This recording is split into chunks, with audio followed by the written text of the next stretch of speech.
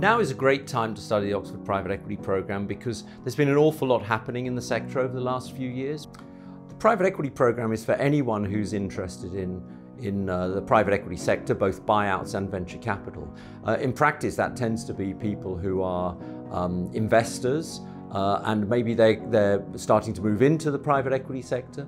It can be people running businesses who are thinking about tapping private equity for investment. And it can also be people working for professional service firms as well, who are now starting to find private equity clients. It's a very difficult sector to understand, and there's a lot of particular aspects of the way that funds are raised and the way that they're organized and the decisions you have to make, which is really a specialist subject. And I think we bring to that a range of expertise, not just from myself, but from our guest speakers, which really gives people a sort of state-of-the-art understanding. There's a blend between the academic and then also the real life and the practical. And I think the course really succeeds in teaching both of these.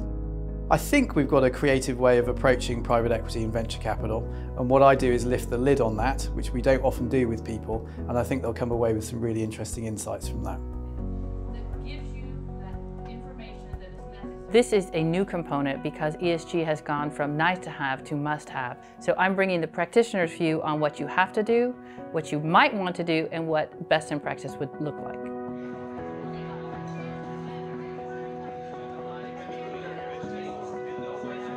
I talk about fund structures and economics, the relationship between the general partner and its investors, and new developments in the private equity space.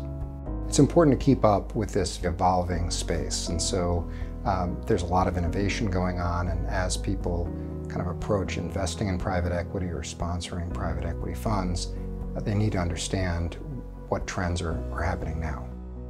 I've loved all of the modules we've had so far. The core curriculum is really strong and is a real deep dive into private equity and sort of strategic decisions around why these transactions are done more and more. If you're on the job, you're very much focused on what you do, and I wanted to understand a little bit the whole sphere of private capital. So not only the deals I'm doing, but the whole GP, LP view. It was a good combination of academic excellence and pragmatism and realistic examples.